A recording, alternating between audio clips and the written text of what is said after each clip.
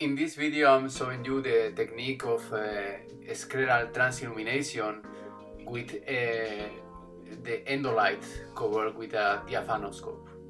This is a case of an epiretinal membrane, very simple case, and now I'm performing the central vitrectomy. I'm removing the central vitreous, and now when I'm reaching the periphery I have to be careful not moving the instruments crossing the medium line anterior to the vortex veins, because otherwise I can touch the lens. So you cannot do it safely in a phakic pacing like this one without scleral depression. Now I'm removing the membrane. I usually peel the membranes prior to perform vitreous saving in order to get a better visualization without less corneal edema. And now I'm covering this Bausch & Lomb 25G chandelier with this Todorovic illuminated depressor from Vortex Surgical. This system allows the scleral transillumination with Bausch & Lomb and Alcon endolights. The Todorovic illuminated depressor covers the endolight and provides the endolight with rigidity, and also increases the illumination of the tip of the endolight. So you can perform the depression, the scleral depression, with this covered endolight and remove the vitreous. But as you can see, the vitreous visualization is not that good. This technique works better in non-pigmented eyes and very thin scleras and choroid. But in Mediterranean patients like this one, the transillumination is not that good.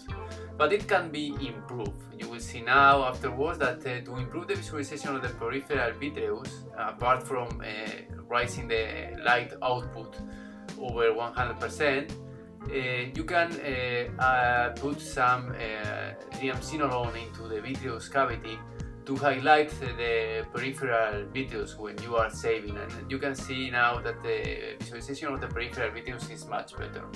So this technique is quite useful and can allow limited peripheral vitrectomy when there is not that much problem in the peripheral retina.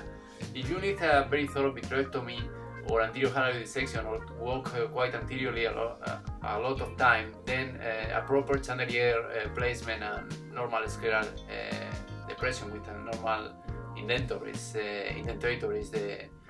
the norm. In this case, after I used triamcinolone, there was some particles adherent to the anterior halide, and now I'm removing the anterior halide, but it is not necessary.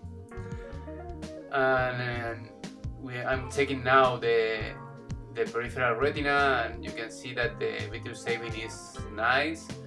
But if I wanted to remove better the peripheral vitreous, or find retinal breaks, or do endo laser or other things, I definitely should use chandelier light, because this kind of transillumination allows a limited visualization of the periphery, and it is useful. And definitely it is an advance, as that is something that we should have in the theater, but nothing compares to the quality of view provided by the chandelier light.